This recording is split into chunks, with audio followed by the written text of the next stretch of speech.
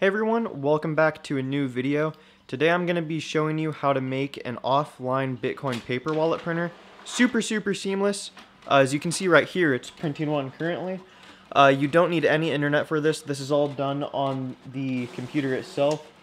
It's not connected to the internet, generates its own keys, and as you can see, it prints out the public key and the private key really quickly. So this is all generated using Linux as well as the actual Bitcoin address paper wallet HTML files, which we'll get into later.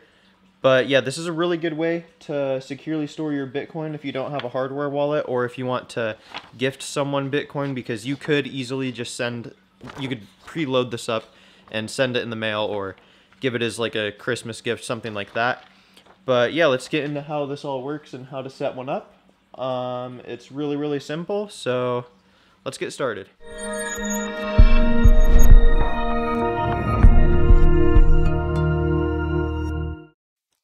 Okay, so I'm going to be using 99 Bitcoins tutorial on this, but what we want to do is scroll down. This is all going to be in the description, by the way. We're going to do the advanced way to create a paper wallet. And this just makes you have the ability to do all of this offline. So first thing we're going to want to do is download Ubuntu, which we can get from here. So go ahead and click download and wait for this to start. And this is not updated anymore. So instead of using this imaging tool, we're going to be using Rufus, which you can download here. I already have this installed, so I'm not going to download it again, but you just click here and go ahead and download that. And we're also going to download BitAddress. This is the software that you're going to need to create your paper wallet, so we're just going to go ahead and click this link and it will download the zip file. And while this downloads, let's go ahead and grab a USB drive and plug it into our computer. Alright, so now that everything is downloaded, we're going to go ahead and run Rufus. And click yes. Wait for this to load up. And it automatically selected our 64 gigabyte USB drive. So we're going to select Ubuntu as our operating system. Click open. And we're going to go ahead and click start and write in ISO mode. And click OK. Click OK again. This is going to wipe everything on the drive. And it's going to format it and then install the operating system. And this will take a few minutes, so I'll be back once this is complete. Alright, so now our USB drive is finished writing, so we're going to copy this zip file right here over to our Ubuntu USB. And once it's over there, we can go ahead and extract it. So I'm on Windows 11, so it's a little bit weird. But yeah, we're going to let this extract. And you can go ahead and delete the zip file. And now we can go ahead and eject our USB and head over to the computer now. Alright, so now what we can do, now that we actually have our USB drive inside of our computer, we can go ahead and power this on. And we're going to want to hit the BIOS key to boot into BIOS on your keyboard. In my case, it is F12, so I'm just going to tap this until it boots up on my monitor. And this computer is pretty old, so it can take a while, kind of slow, but there we go. So now this is our boot menu. This isn't BIOS, it's just like startup menu, so I'm gonna zoom in so you guys can see this a little bit better.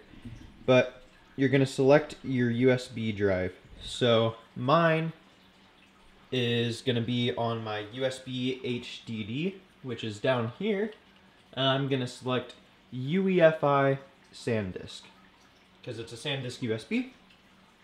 So we're going to go ahead and boot this up, and camera isn't really focusing that well, but I'm going to go ahead and click on Ubuntu.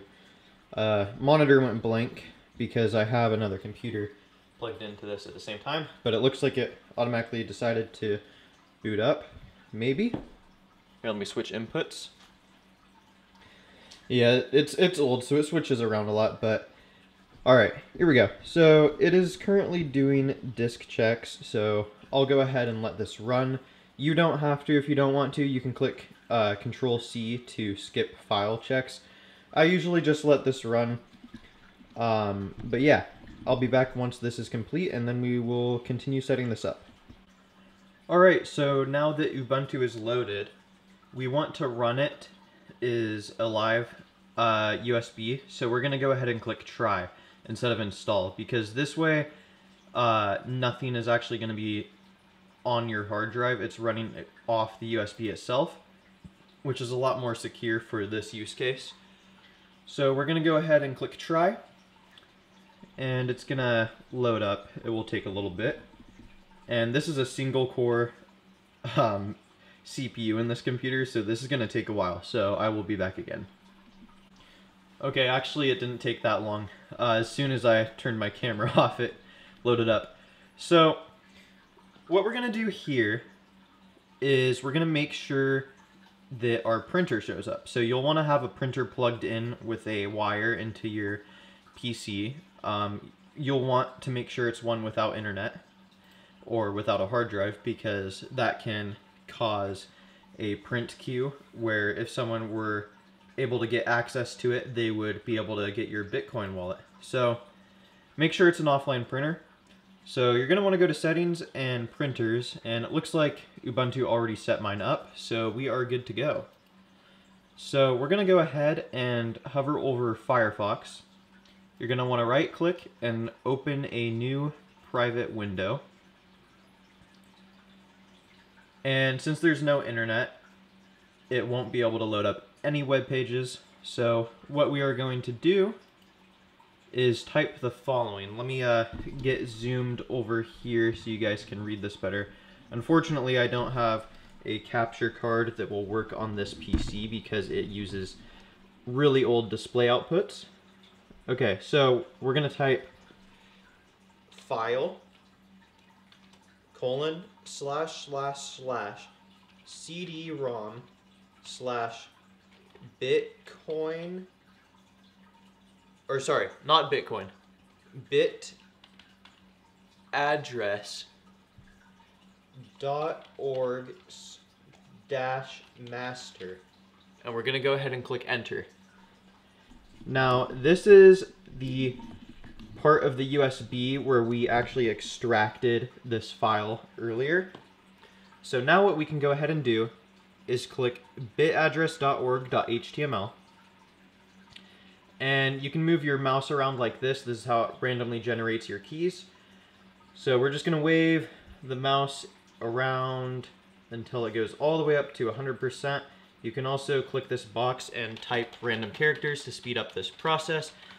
So we're just going to keep going, type random stuff, move the mouse around until it hits 100%, which it just did now. And now it is going to generate your wallet. And if you want a nicer looking wallet than this, just go ahead and click on Paper Wallet, and it will give you this nice layout. But we can change how many we want. So if I wanted to print out one, I can go ahead and click generate, and it will generate a new Bitcoin wallet. What I recommend if you want this to be more secure is BIP38 encrypt. So you can go ahead and encrypt this. So I'll just make a password really quick.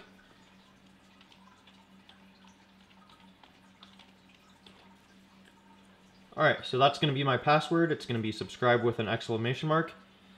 And I'm going to go ahead and click generate. And this will take a little bit longer than generating a normal one. And I will actually load this address up with some Bitcoin, so stay tuned till the end of the video where I show you how to redeem this if you want to claim this before anyone else can. So it's gonna load up. I'll be back once that is done. Oh, it's already done. Okay. So I only want one to be loaded up, so this is going to be the one that is going to be available to claim. Alright, so this is going to be the address. There's the public key and the private key. And now we can go ahead and click on print, select our printer, and hit print again. And now we just wait for our printer to turn on and print this out, which it is doing right now. So if I move this down here, you can see our printer prints out our new Bitcoin wallet. So how cool is that? Completely offline Bitcoin wallet generator and printer. So you can send and receive funds to the public key, and when you want to spend them, you can load it up in a web wallet like Electrum, or not a web wallet, sorry, desktop wallet, but you can scan that in, type in, my camera ended up dying, but yeah, you can scan in your private key and type in your password to sweep the funds off the wallet and spend them. So I'm gonna go ahead and show you how to do that now. So let's cut over to my laptop again. Alright, one quick thing I forgot to mention. If you have a Bitcoin wallet that you want to keep secure, I recommend using tamper-proof stickers to hide the private key and sealing it up in a Ziploc bag just to keep it watertight, and then putting that in a safe just to keep it completely out of the way from water damage or anything else. But yeah, other than that, let's continue the video. Okay, so I have Electrum opened. You can get it from the link in the description. So I'm going to import the wallet that you see on screen right now. So what you do is you go to Wallet, you hit Private Keys, and hit Sweep. And you paste your private key. You can also turn on your camera, but I have my camera disabled. And now you go ahead and hit Sweep. And this is the amount that the wallet has on it. And you can go ahead and click send. And it will sweep the funds into your wallet. As you can see, it says unconfirmed right here. This is about $25. It's in MBTC, which is fractional Bitcoin. So yeah, this will be added to our wallet balance, and once it confirms, which usually takes around 10 minutes, you can click send and send it to any other address, or you can keep it here, but I recommend sending it to like a hardware wallet or something like that if you want to be the most secure about it. But yeah, that's about it for the video. So remember, this right here on screen is the wallet that you guys can scan as a giveaway and get the funds off of. It's around $25 that is on it right now, and the password is capital S subscribe with a exclamation mark, as you can see on screen right now. That's the private key, that's the password.